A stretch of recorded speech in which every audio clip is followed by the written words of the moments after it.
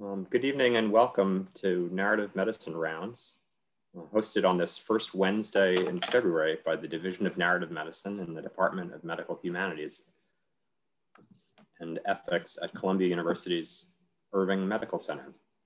Division of Narrative Medicine fortifies clinical practice by training practitioners to recognize, interpret, and glean insights relevant to patient care and clinician performance from the study of humanities, the arts, and creative work, helping all those interested in person-centered, respectful healthcare to deepen their self-awareness, clinical attunement, collaborative skills, and creative capacities through rigorous narrative training and practices.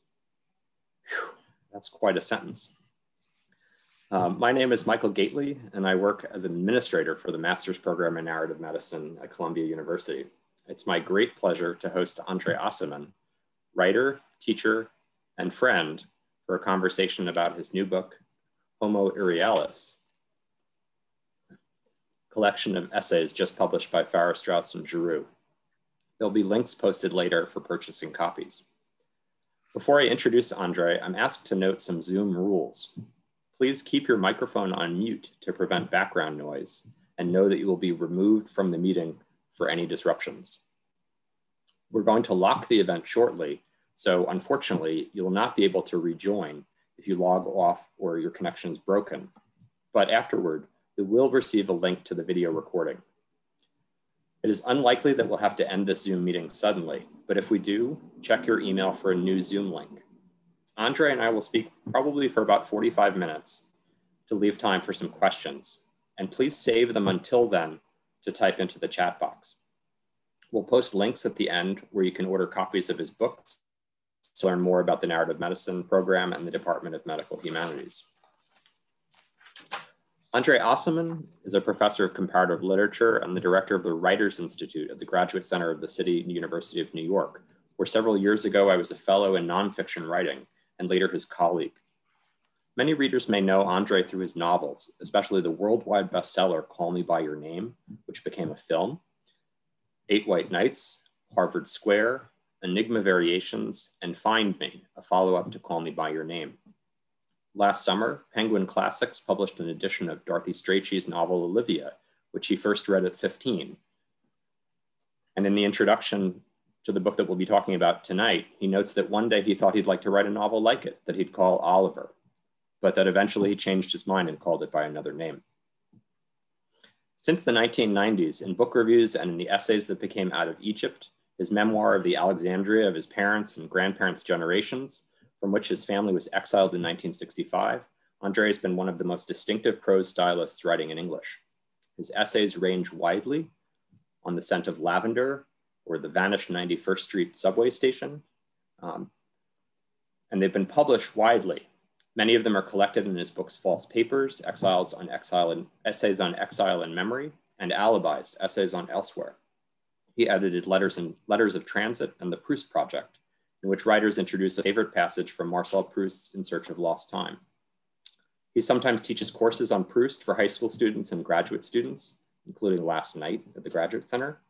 And when he was a professor at Princeton, he taught a seminar on Proust for 16 lucky freshmen, which is how we met, the first Wednesday in February, 1994, 27 years ago today.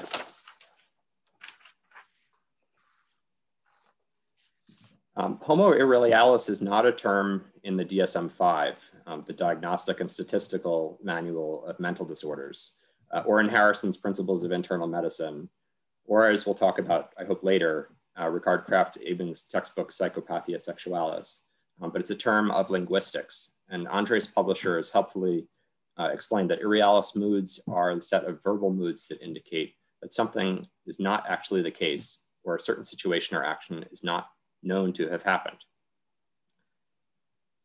In Homo Irrealis, André returns to the essay form to explore what the present tense means to artists who cannot grasp the here and now. Irrealis is not about the present or the past or the future, but about what might have been but never was, but could, in theory, still happen. From meditations on subway poetry and the temporal resonances of an empty Italian street to considerations the lives and works of Sigmund Freud, Constantine Cavafy, Sebald, John Sloan, Eric Romer, Marcel Proust, and Fernando Pessoa, and portraits of cities such as Alexandria and St. Petersburg, Homo Irrealis is a deep reflection of the imagination's power to shape our memories under time's seemingly intractable hold. It's my great pleasure to welcome André Aciman. Thank you, Michael. Thank you for the wonderful introduction and for counting all those years between one time and today. Thank you. It seems like yesterday yes. To me. And I know that we've had many conversations over the years, and it's the first opportunity to speak publicly about some of your books. The new book is a sort of rich treasure trove of your reflections on artists and writers, and it's billed as a return to the essay form, I guess, after your last two novels. But the first question that I want to ask is really, have you ever left the essay form, or is it a place that you sort of have long felt yourself at home? Well, I think I write my novels as if they were essays, and I write my essays as if they were slightly novelistic. So I don't think there is a real line between the two, because I move from one to the other. I like to think, but I like to think aesthetically. In other words, I like to think with thoughts that have feelings resonating from them. And that's what I focus on. So if I'm in a novel, I have a character feel something that I'm rendering into language. And if I'm writing an essay, I'm trying to also evoke in the reader some feeling that they have felt but have never quite considered. Is there a point at which you decide that what you're working on is going to be an essay or part of a novel? Yes, usually you know that you're going to drift into one direction eventually. When I started Call Me By Your Name, just to give you an example, I was really writing an essay on the house by Monet. I was going to focus on Monet. I wasn't going to write a novel, but I liked the house so much and the painting of the house that I said, you know what, if I put some people in it? And the next thing I knew, I had a novel. I mean, it took a few months, but... and if I remember correctly, you were under contract for a different book at the time? That's right, that's right. I was wasting my time. I basically, I was having a hard time writing this book, which was long and difficult because it was too brainy. Actually, it was an essay. It wasn't really a novel. What happened is that I decided to stop for a while and just have fun with this house by Monet. And it just took over, and I had to finish it at the end of summer because I was on deadline for the contract for the other book. So that was the end of Call Me By Your Name. I had to finish it. So your summer lark is the one that happened to become the worldwide bestseller. Yeah, that's all it turned out to. I wasn't even going to publish it. Well, thank goodness you did. I know that there are millions of people around the world who, for whom it spoke sort of very personally to them. And I hope that some of them will find their way to your new book, which is also really very personal, even though it's, or I shouldn't say even though, but as an encounter with works of art that you've written about and that have inspired some of your fiction as well as some of your essays. I wonder if I could ask you to begin by reading a short passage from the introduction to Homo Irrealis. Sure. And then we can talk about it. Now, you do know from previous times that I read very poorly. You know that, right? You keep saying that, but I don't believe you. Okay, fine. All right, I'm going to start. Okay, 4 sentences that I wrote years ago keep coming back to me. I am still not certain that I understand these sentences. Part of me wants to nail them down, while another fears that by doing so, I will snuff out a meaning that can't be told in words. Or worse yet, that the very attempt to fathom their meaning might allow it to go into deeper hiding yet. It's almost as though these 4 sentences don't want me, their author, to know what I was trying to say with them. I gave them the words, but their meaning doesn't belong to me. I wrote them when attempting to understand what lay at the source of that strange strain of nostalgia hovering over almost everything I've written. Because I was born in Egypt and like so many Jews living in Egypt was expelled at the age of 14, it seemed natural that my nostalgia should have roots in Egypt. The trouble is that as an adolescent living in Egypt, in what had become an anti-Semitic police state, I grew to hate Egypt and couldn't wait to leave and land in Europe, preferably in France, since my mother tongue was French and our family was strongly attached to what we believed was our French culture. Ironically, however, letters from friends and relatives who had already settled abroad kept reminding those of us who continued to expect to leave Alexandria in the near future that the worst thing about France or Italy or England or Switzerland was that everyone who had left Egypt suffered terrible pangs of nostalgia for their birthplace, which had been their home once, but was clearly no longer their homeland. Those of us who still lived in Alexandria expected to be afflicted with nostalgia, and if we spoke about our anticipated nostalgia frequently enough, it was perhaps because evoking this looming nostalgia was our way of immunizing ourselves against it before it sprang on us in Europe. We practiced nostalgia, looking for things and places that would unavoidably remind us of the Alexandria we were about to lose. We were, in a sense, already incubating nostalgia for a place some of us, particularly the young, did not love and couldn't wait to leave behind. Thank you. The expression of practicing nostalgia is sort of a theme that runs through some of your essays here and also earlier work.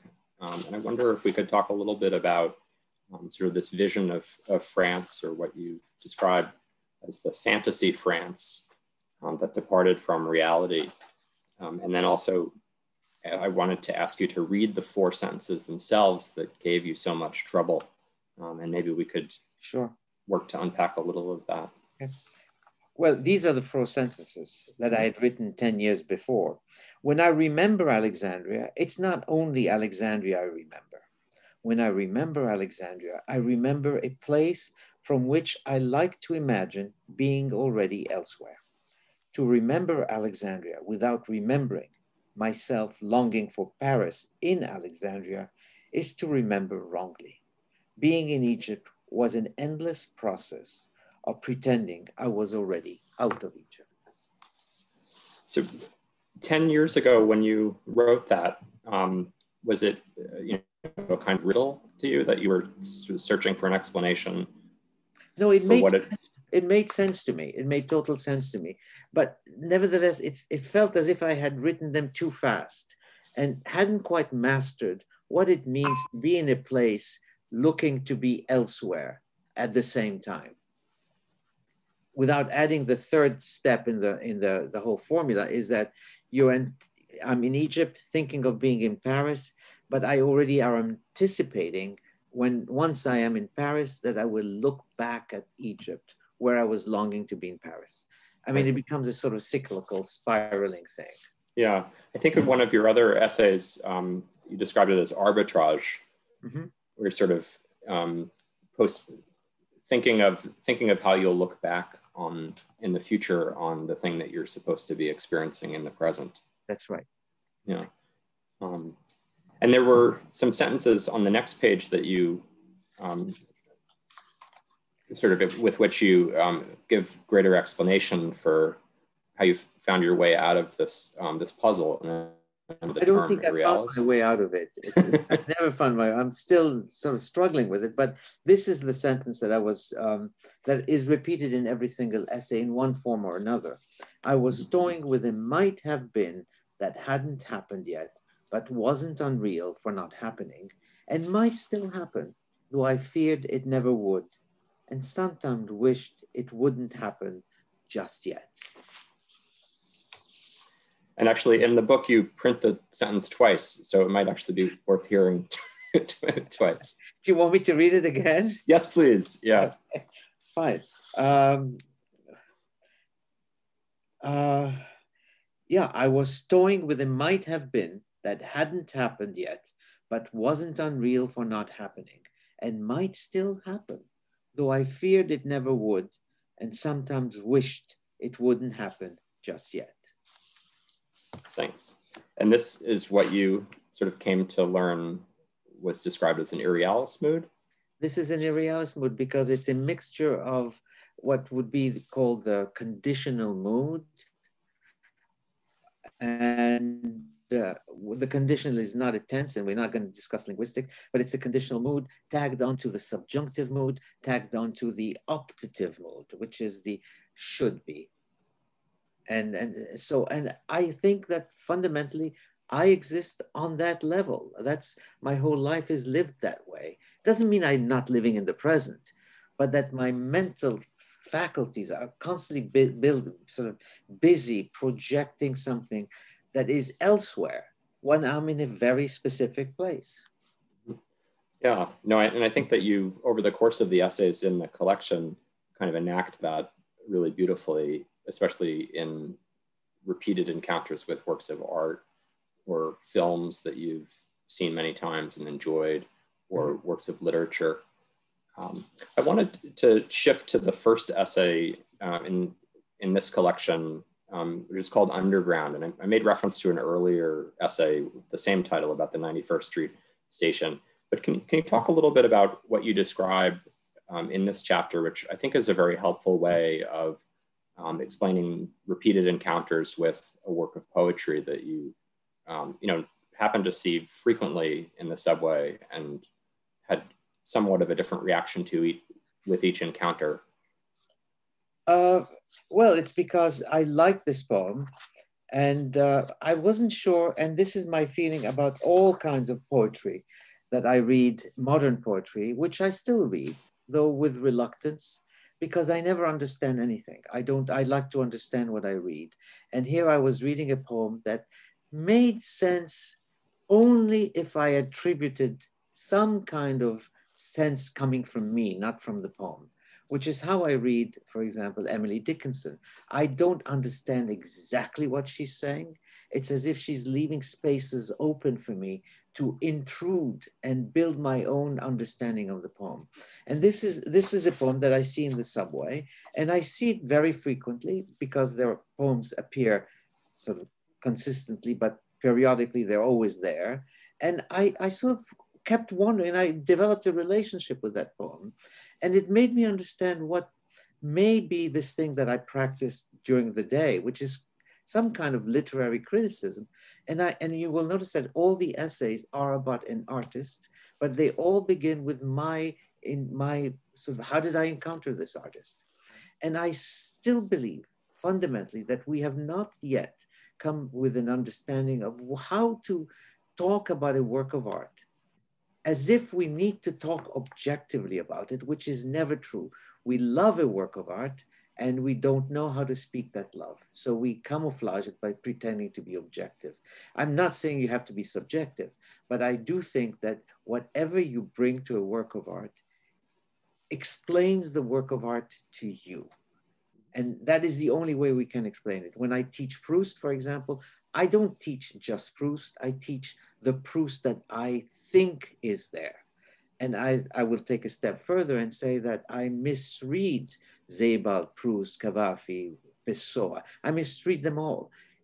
Not 100%, but significantly enough for them to reveal something that I am looking for.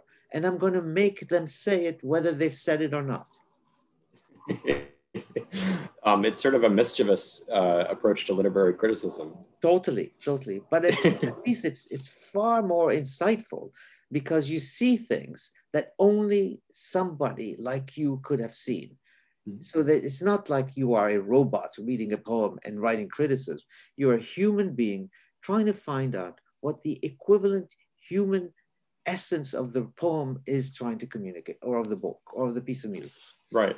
Yeah, no, and I think the experience that you describe in the subway of repeated encounters with a work that on its own terms may not be exceptional, but each perspective reveals a little bit about yourself,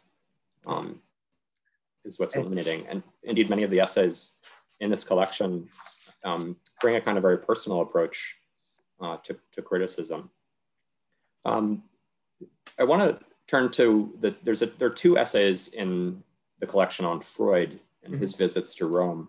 And I wanted to talk a little bit about your own experience in Rome and your own reading, maybe misreading of Freud, especially in terms of some of the art that you went to Rome to find, and sort of what you imagine Freud's reaction to the same. I can't make Freud say something he never said, but then I wonder why he never said it. You know, right. You can do that. You can do that, especially with a person like Freud. If he doesn't say something, there's a reason why he's not saying it when he should have been saying it. Anyway, I got to Rome when I was 14 years old. Mm-hmm. I had just been kicked out of Egypt, and I landed in Rome. We were suddenly very poor. We had no money, so the family was helping us. And it was a terrible time in my life because I didn't know what being poor meant. But I knew that I had no money, so there was no way that I could have pretended I had the money, nor did I want to. But I did one thing. I was given enough of an allowance to buy a cheap paperback every week. Every week I bought one paperback. I could only afford one, which is the equivalent. It was 400 liras. 600 liras was the equivalent of $1. So you figure out how much I had to play with. But I read a lot because, among other reasons, I didn't like Rome. I hated Rome. And so I would sort of shut the shutters in the room and read in sort of a penumbra because I was trying to escape where I was. And I read so many books. In fact, some of the books that I still teach were read back then. So in a sense, when I go back to Rome, I'm looking for many things. And I go back to Rome. I used to go back to Rome when we didn't have the pandemic. I used to go back at least twice a year, sometimes 3 times a year, because I was always invited. And I fell in love with Rome, of course, after 2 years. I was totally in love with the city. And I was reluctant to leave Rome because I knew I was never going to be living in Rome ever again, which I never have done.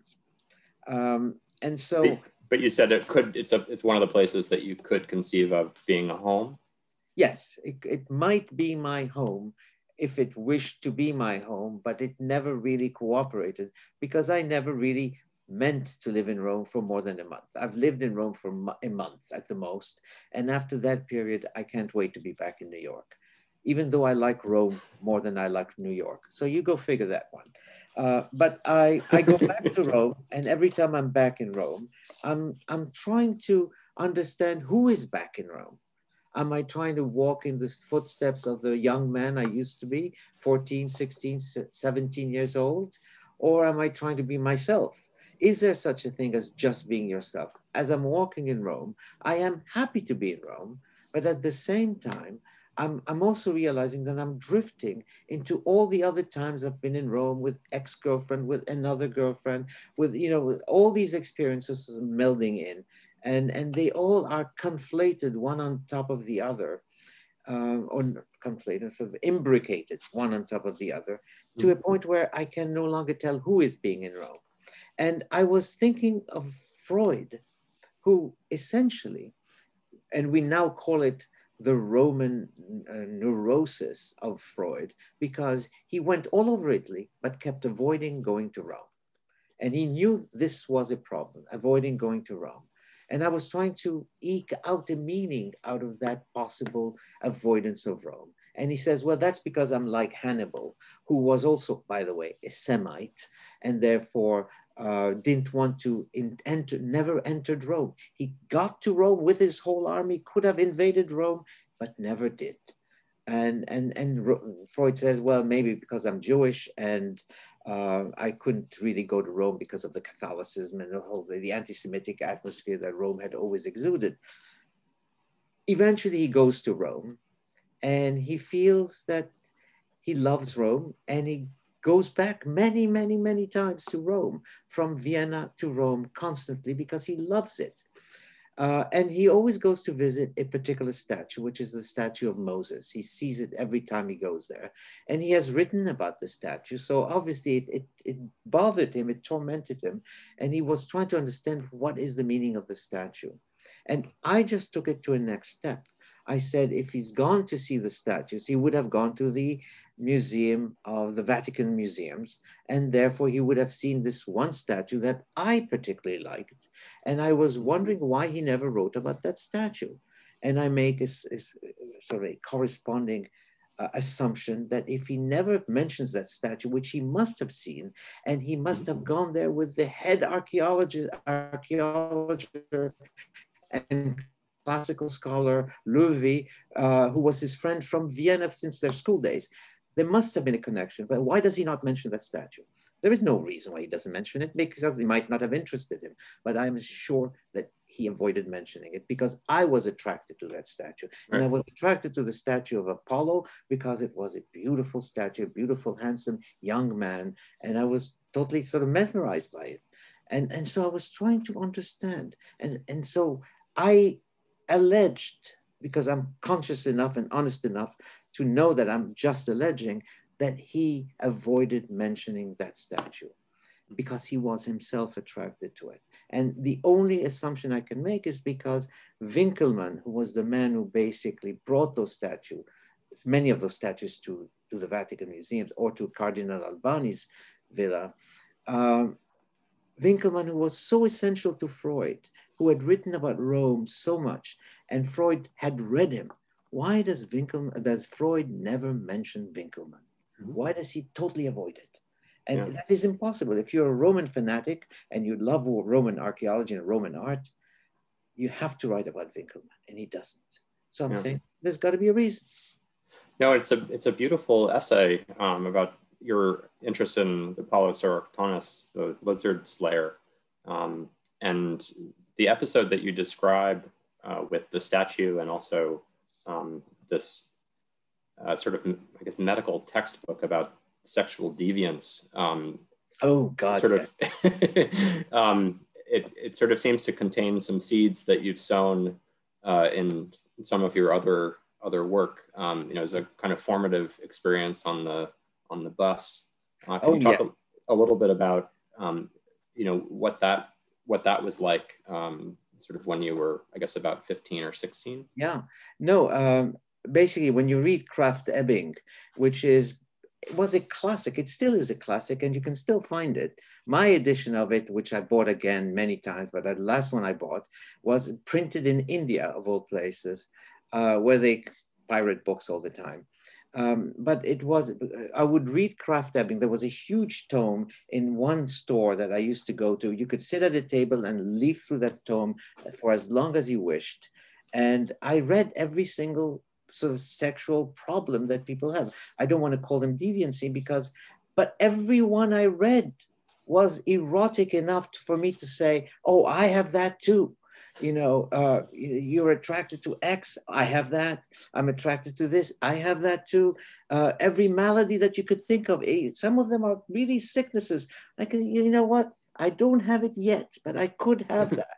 You know, it's like reading the horoscope and reading all 12 of them and saying, yeah, each one of them is me. And after reading that, you're so filled with desire. And you go on a bus and somebody comes behind me on a bus and he sort of holds me because it's such a crowded bus.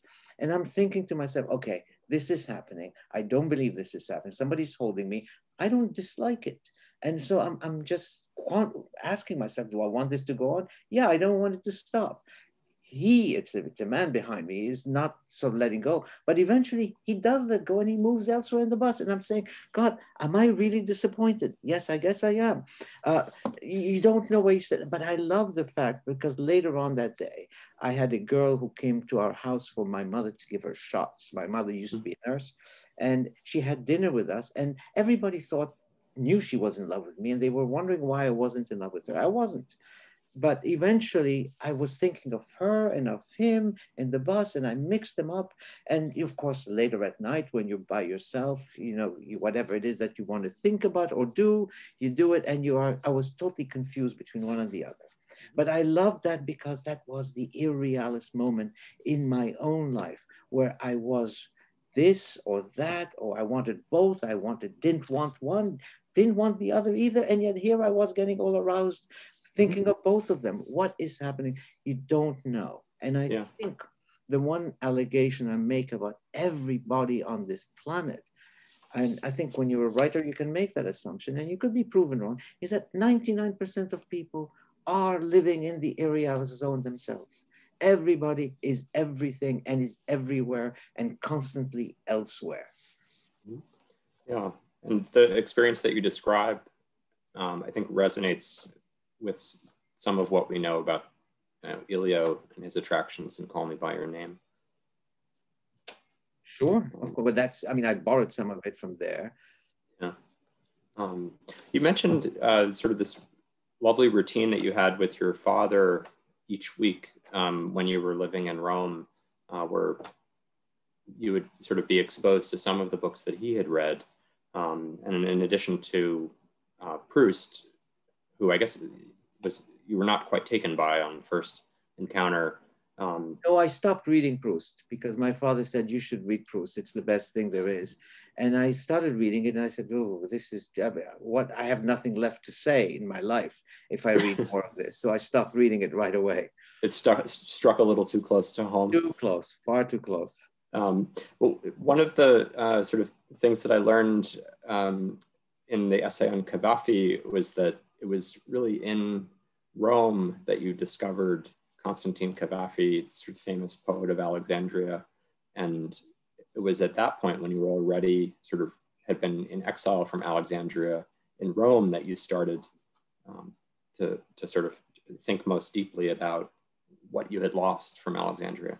Yeah, well, I mean, in Alexandria, as in the rest of the book, whenever I speak about myself, there's always a sense that a part of me, and that I use the picture of myself in Alexandria as a metaphor for that, a part of me stayed in Alexandria and never left. And basically, I don't know who of us two, me or the part who left, stayed back, is the real me. And there's always a sense of competition between the two of us. The one who's there is the real me, and I'm just faking being myself because I had to adapt to Italy, then to France, and then to the United States. Or is the adapted one the real me? And this other one, the authentic, allegedly authentic me, is basically just a figment. I don't know that, but when I read Cavafy and when I read Lawrence Durrell and then Cavafy, I realized that, God, this city that I used to hate obviously is the center of a sort of very arcane and very profound culture. How come I didn't do any of those things that people are supposed to be doing all over Alexandria? You read the Alexandria Quartet and you feel that these people are living a life that I wish to live. What am I doing being this kind of straightforward person living in Rome, going to school, when I could be dissolute, which is something that I've always thought I should have been, but was never dissolute in any respect. But Alexandria became this capital of dissoluteness, and I was a citizen of it, but in exile from it. Mm-hmm. And of course, I wouldn't want to go back to Alexandria in that particular way. But in reading Cavafy, I realized that here is a person who already was nostalgic for an Alexandria while he was in Alexandria. Mm-hmm. Which reminds me of that wonderful poem which a critic in India sent to me. You know, it's a Basho haiku. You know, in Kyoto, I remember the plums of Kyoto while still in Kyoto. In other words, you are in a place, you long for the place, and at the same time, you're not there because you're already nostalgic for it, which is exactly the Irrealis mood, if you want. Mm-hmm. And Cavafy, I would say, he goes, there's a famous poem that he wrote about revisiting an apartment he used to have where he used to make love to his lover. And now he goes back again and he finds that it's become a business office. This used to be the bed. There was a pot there. There was this there. It's no longer there. Are desks here. And then I decided Cavafy couldn't have written that poem without thinking. One day I will come back. Even though I'm in bed with my lover, one day I will come back here and lament the fact that the lover is gone, that this place has become an office. In other words, the poem does not say that he's going to anticipate returning to it. I make him say that because that's how the poem makes sense to me. And that's how I want everybody who reads me to now basically corrupt the poem and read the poem as I want you to read it. So you're making a willful misreading of the poem? It's not a misreading to be honest, it's there, except Cavafy never saw it. And I'm just making him say it. I'm not saying he would have said it. He didn't say it, but I'm saying it's inscribed in the poem. I'm seeing it. Yeah. The biographical me is seeing it. The biographical me has become now a critic and is basically saying, this is what I see. Yeah. And this sort of biographical critic is an approach that you bring also to the 3 essays on Romer, the films that you include in the collection, which has had obvious influence in some of your fiction. So I was wondering if we could talk a little bit about what your relationship with Romer was and why those films were important to you when you saw them, I guess, in the 70s and 80s. We see, basically, I'm a young man. I'm 20 years old. I've been abandoned by this girl I was totally in love with. And I'm going to see a movie about a young man who's in his 30s. He's 34 years old in the film, but he's already had all the women he needed to love.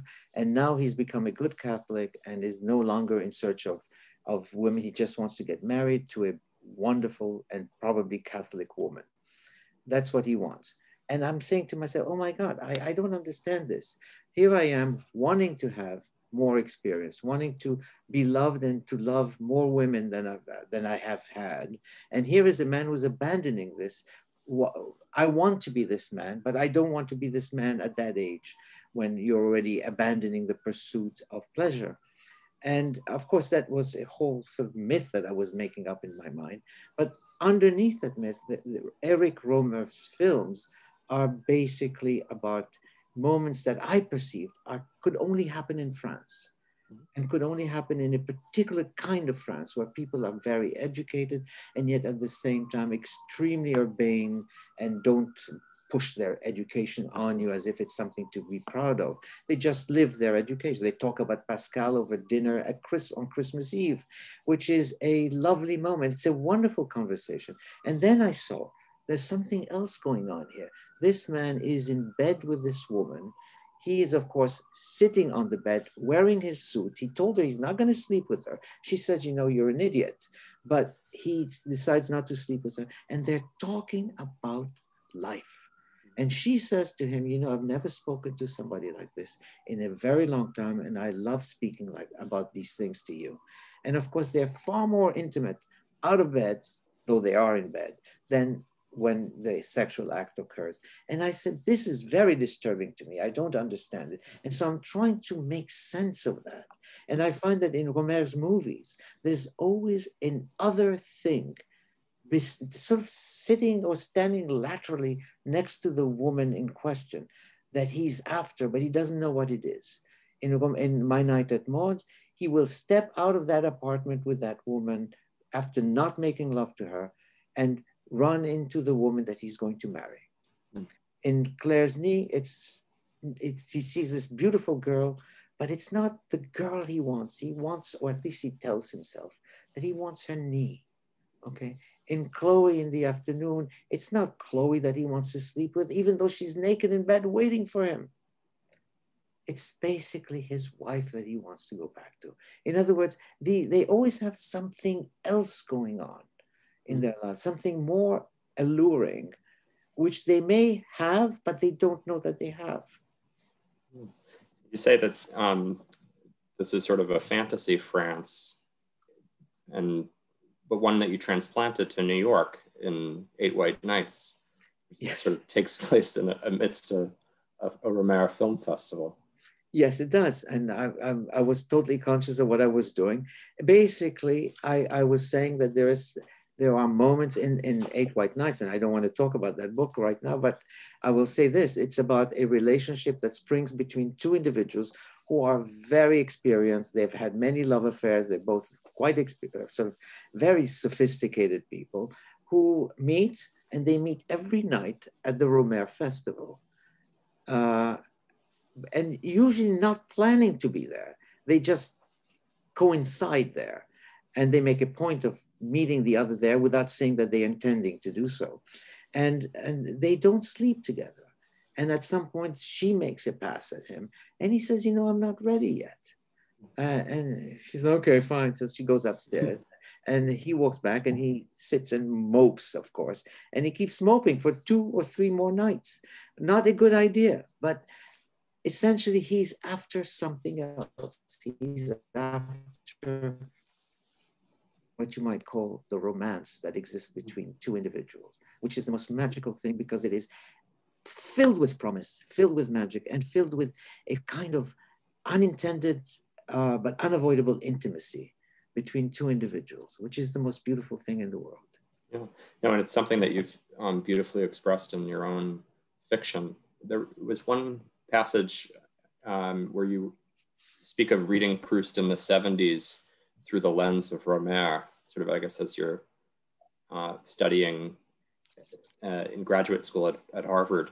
I wonder if we could talk a little bit about the essays on Proust and some of the scenes that you mentioned in Homo Irrealis, and also spend a little bit of time just talking about the sentence, the Proustian sentence, which I think you liken to a souffle with the sort of turning and turning to sort of prolong it.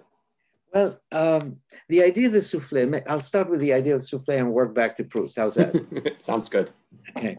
Because I use the souffle to explain Beethoven, which is totally unfair, but it makes sense to me. The idea of the souffle came to me when I was writing this particular sentence. It's the very sentence I've read twice. You made me read it twice, but I will read it one more time because if you think about it, and if you think about what a souffle is, let me just go to it. Of course, I can't find it. Here it is. I was toying with a might have been that hadn't happened, but wasn't unreal for not happening and might still happen, though I feared it would never happen and sometimes wished it might happen, but knowing that it wouldn't made me want to, and I can go on forever. This is the kind of sentence that doesn't stop. But what it does is it folds on itself this way, which is exactly what Julia Child says you should do when you're preparing a souffle. You take the air, the what do you call it, the egg white, and you fold it in itself, on and over and over and over again. But it's the same basically series of clauses that can be put together indefinitely. Mm-hmm. And I like that. And that is how I came to the idea of the sentence and the souffle metaphor. But then, of course, that came to me. Why? Because of Proust. Mm-hmm. And I've written an essay on Proust once, because Proust basically starts his sentences, as I always like to say, with a kind of elegy. There's sort of a lyrical beginning. And then he goes into in the middle of the sentence, which is amplified and magnified and is full of air and full of sometimes unnecessary stuff. But what it does, it keeps the expectation of closure coming, and it doesn't quite come. And so it builds tension, even if it's just in a description of a dress or of a flower. In other words, very insignificant stuff. But what he keeps doing is building and building and building, as you would with a souffle with air. And suddenly, at some point, he allows it to collapse into something ironic. So he starts with elegy and he ends up with irony. And I think I've discussed that with you in the seminar many, many times. But the idea is that Proust likes to defer arriving to something. He puts off the moment of arrival. And I've always given writers, when I used to give advice to writers, is if you're writing a sentence, the dog bit the postman, instead of putting a period there, which would make sense, just put a comma. And by putting a comma, you're forcing yourself to say, okay, something else needs to be said here, not just, and the postman was bleeding, okay? You need to add something else. And that's what Proust does. He keeps putting commas. I mean, he doesn't do it with the purpose of putting a comma, but I'm saying that if you look at it graphically, it's a comma building on something else and generating something else. And you keep writing so that you don't get to the end. This is my souffle sentence. You can keep extending it forever so that you don't have to take a position, so that you don't have to come with certainty, because certainty is sort of, to some people, it is scary. You're vulnerable to certainty. Yeah. You don't want to know things. At least you don't want them spelled out to you. Yeah. No, I think it's there's a kind of life that is sustained by the continual sentence that comes to the end at the period. Yeah. We have not an enormous amount of time left, and I wanted to talk a little bit about the last essay in the book, which is it's titled "Unfinished Thoughts on Fernando Pessoa," and I thought it was sort of brave to include a kind of unfinished essay, or what appears to be an unfinished essay, as the last in the selection. It begins with a kind of arresting metaphor of this story of you I'm sure could tell it better than I can, of the painter who goes in search of a model for the boy Jesus, and then later in life goes in search of a model for the apostle Judas. And finds out that the person he's painting is Judas. That took him 20 or so years later. He sees that the man is crying. He says, "Why? You look like a derelict. Why are you crying?" He says, "Because you painted me as Jesus." And that was a story that was told to me by my father. And then I realized, oh my God, this story, and it stayed with me for the rest of my life, that story, because it told me that even though I was a little boy then, I could become the Judas. I could become a derelict. I could become sort of a bedraggled human being. I could sink to the lowest levels of everything. There was like moral turpitude already embedded in me, and I wasn't even aware of it. I didn't even know what the sins that I was going to commit were. Okay, and I use that metaphor to explain something about Pessoa, because Pessoa never says that he knows who he is. As I like, the beginning of the book is, I am the in-between, how does it go? It's this sort of enigmatic epitaph. I am the gap between what I am and what I am not. Yes, I'm the gap between what I am, okay, and what I am not. How could there be a gap between the two? There's no such thing. But he does that constantly. Basically, he twists language in such a crafted manner that he's always unraveling things that we expect to be normative and certain. He finds basically moments of identity where identity is itself incapable of conceiving what identity is. And I love this about him. Most people who write about Pessoa always write about the heteronyms, the fact that he had so many aliases, if you want, and they all wrote very beautiful stuff, but very, very different one from the other. So they had totally different personalities. And people like to write about this. I wasn't interested in that. I was interested in Pessoa, the man who was basically is doing this weird archaeology into fundamental paradoxes that explain how we live, or how, let's say, how we don't know how to live. As in the closing lines of my essay on Sebald, if I may close it, if I can find it, if I do, you have time. Yeah. I can't find it. Page 88. Oh, is that it? Oh, thank you. Okay, let's go to page 88.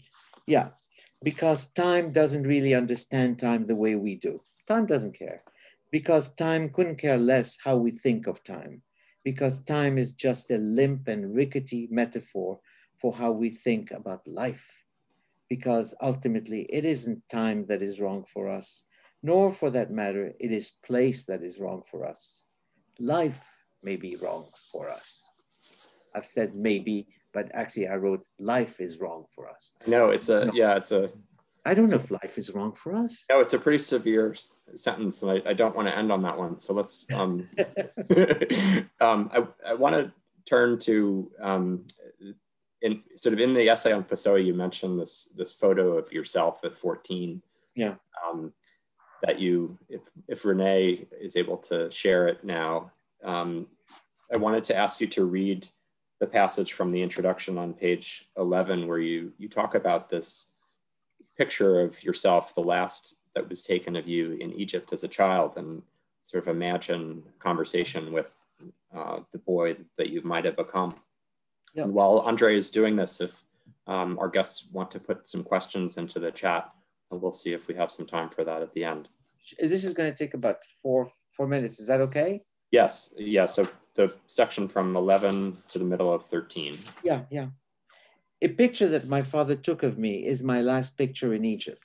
I was scarcely 14. In that picture, I am squinting and trying to keep my eyes open. The sun is in my face, and I'm smiling rather self-consciously because my father is chiding me and telling me to stand up straight for once, while all I'm probably thinking is that I hate this desert oasis about 20 miles from Alexandria and can't wait to be back and heading to the movies. I must have known that this was the last time I'd ever see this oasis again. There is no other picture of me in Egypt after that one. To me, it represents the last instance of who I was 2 to 3 weeks before leaving Egypt. As I stand there in my typically reluctant, undecided posture with both hands hiding in my pockets, I have no idea what we're doing in this desert outpost or why I'm letting my father take my picture. I can tell my father's not pleased with me. I'm trying to look like the person he thinks I should be. Stand straight, don't wince, look decisive. But this is not me. Yet now that I look at the picture, this is who I was that day. I trying to be someone else, or caught ever so awkwardly between who I didn't like being and who I was being asked to be. When I look at the black and white photo, I feel for that boy of almost 6 decades ago. What happened to him? Whatever did he end up becoming? He isn't gone. Perhaps I wished he were gone. I've been looking for you, he says. I'm always looking for you, but I never speak to him. I seldom ever think of him. Yet now that he's spoken, I've been looking for you too, I say, almost by way of a concession, as if I'm not sure I even mean what I've just said. And then it hits me. Something happened to the person I was back then in that picture, to the person staring at the father who is ordering it to stand straight up, adding, as he was so frequently did, a cutting "for once," as if to make certain his criticism landed where it hurt. And the more I look at the boy in the picture, the more I begin to realize that something separates me from the person I might have become had nothing changed, had I never left Egypt, had I had a different father, or been allowed to stay behind and become who I was meant to be, or even wanted to be. It's the person I was meant to be, or could have become, that continues to rankle in my mind, because he's right there in the picture, but ever so hidden. What happened to the person I was actually working on becoming, but didn't know I was about to become? Because one never quite knows that one is indeed working on becoming anyone. I look at the black and white picture of someone over there and I'm tempted to say, this is still me, but it's not. I didn't stay me. I look at the picture of the boy posing for his father with the sun in his face, and he looks at me and asks, what have you done to me? I look at him and I ask myself, what in God's name have I done with my life? Who is this me who got cut off and never became me, the way I cut him off and never became him? There we are. Thank you, Andre. You're welcome. Let's see if there are any questions in the chat. No questions. That's okay. Yeah. Yeah. I wonder if you could talk a little bit about, you said you don't give advice to writers anymore. If you could talk a little bit about what advice you've gotten from editors over the years. Editors have always have been very nice to me. I've had very aggressive editors, which I like a lot. I'm the kind of author that you can say, don't say this. And I would say, yes, you're right. Very, very seldom have I disagreed with my editors. And I think this is a good thing. An editor is basically taking something that comes from your heart and has maybe have some of the fat from your heart be removed, so that it becomes more placeable, more readable, more sort of speaks to more people than the few people that would really understand and need the agglutinations that come from your inside. On the other hand, I've always given advice to writers, and I always say the same thing. Most writers who are young want to be published. And so they end up writing the way they see people are being published. Right. And what I'm saying to people is, no, read the classics. Learn to understand what the classics did. Don't imitate them, but at least have a sense of the longevity and the enduring craft of writing that has been passed on from one to the other, to the other, to the other. Lodge yourself in that line, not among the contemporaries. You'll sound like every other contemporary, which is basically a condemnation. Yeah, you might even be successful as a contemporary, but that's not, are you just somebody like somebody else? Or do you come with something that makes you stand out because you've understood life, not your experiences of life. You've sort of reasoned with the chaos inside of you and come up with some vestige of an understanding. That is what every person has to contribute, not just write like everybody else. Go to a, what do you call it, a creative writing program and learn to write basically like a creative writing program would teach you to do. And I was of course, the runner. I created my own creative writing program. And of course, I don't teach in it because I'm smart enough not to teach. But you found the most talented editors yes, to hire. Yes, I did. I hired the most talented editors in the country, basically, to come and teach. And they have made many, many people very successful. But they are also very sensitive to what a classic text has to bring. Yeah. And I think the advice to write sort of from within yourself is abundantly evident in your own writing. It's so distinctive, but of course informed by your encounters with a lot of the classics. Whom I misread. Well, we can talk more about that next time we see each other in person. But for now, I wanted to implore everyone to buy a copy of Homo Irrealis, and links from where you can purchase André's book should be shared soon on your screen. Wanted to thank André for this conversation, for joining us tonight, and to announce that a recording of the event will be shared later this week by email to everyone who registered.